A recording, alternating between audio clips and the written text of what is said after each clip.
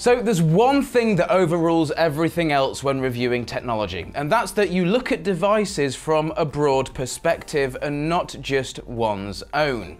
These things are starting to become really popular, and I'm starting to see why. This is the HP Envy 2-in-1, and it's an awesome little machine.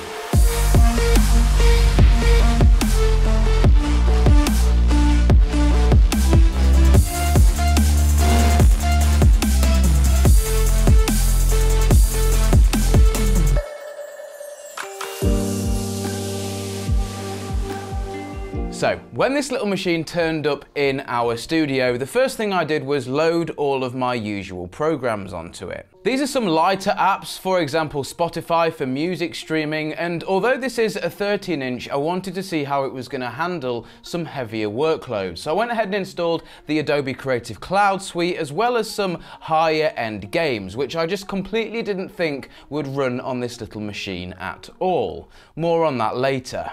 Starting things out with the hardware, this machine is super thin and lightweight. It's that thin, in fact, that the hinge actually has some clever trickery going on to make sure that it can both be sturdy and rotate a full 360 degrees around. Because, yes, and before we get into this, this is a 2-in-1. So, depending on how you look at it, this thing can be a full-fledged tablet or a laptop or both. And I think that's something really important to keep in mind as we go forward here.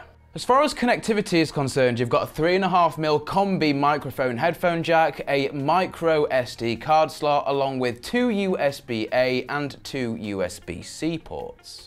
I'm not sure about you, but I do, however, find myself worrying less and less about the available ports on my hardware, as Wi-Fi is getting so much better and everything connects over Bluetooth nowadays, all the way from mice and keyboards to headphones and audio interfaces. And should I remind you that Thunderbolt docks exist?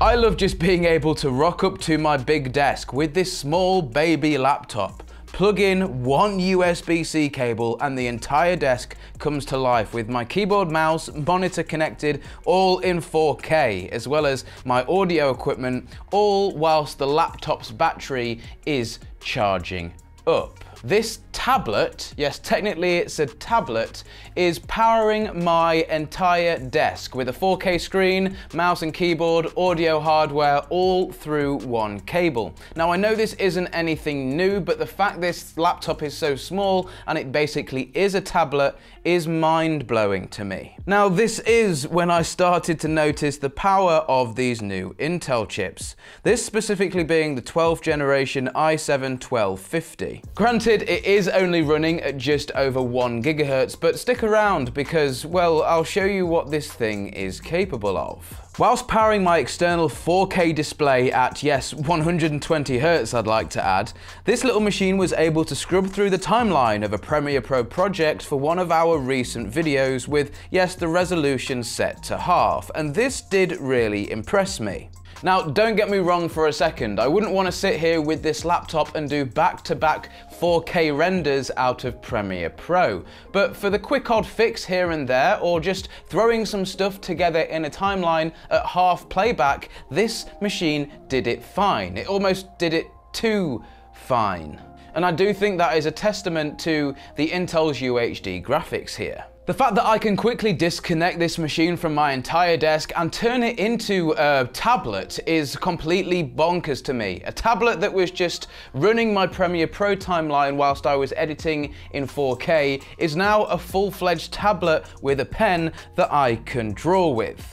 Talk about multifunctionality. Speaking of tablet mode, yes, this thing does come with a pen, and I'll say the obvious here, I am no artist, but whilst I was using the pen, it did seem to work really well for quick sketches and doodles, and for something more towards my use case, generally just taking notes of things. It's made out of plastic, however, it does feel substantial and it charges over a hidden USB-C port. I mainly use the pen for navigating around Windows and the web, and it also worked fine doing this with no issues to report. Windows 11, if you didn't know, is also well optimized for touch input, so unlike Windows 10, now using it in tablet mode doesn't feel like a soddy afterthought. Flipping things back around, see what I did there? Another thing I'm sure a lot of people will get a machine like this for is to reply to emails and type messages with an actual physical keyboard. I'm happy to report that I really do like the keyboard on this laptop. The keys have a good amount of travel and the right amount of mushiness, so much that they're not too mushy but feel really comfortable for typing long emails and documents. The fact that there is a slight bit of chassis flex and the arrow keys are laid out like this may annoy some people, but I would attribute that to the story of how thin and light and small this machine actually is. So this part for me is where I really started to get interested in this machine. Doing this isn't usually something I would do on a laptop of this form factor, being 13-inch. However, I installed one of my favorite games, Apex Legends, to see how this machine would handle it and if it would even run. I was completely shocked that the Envy managed to get a consistent 50 frames per second in Apex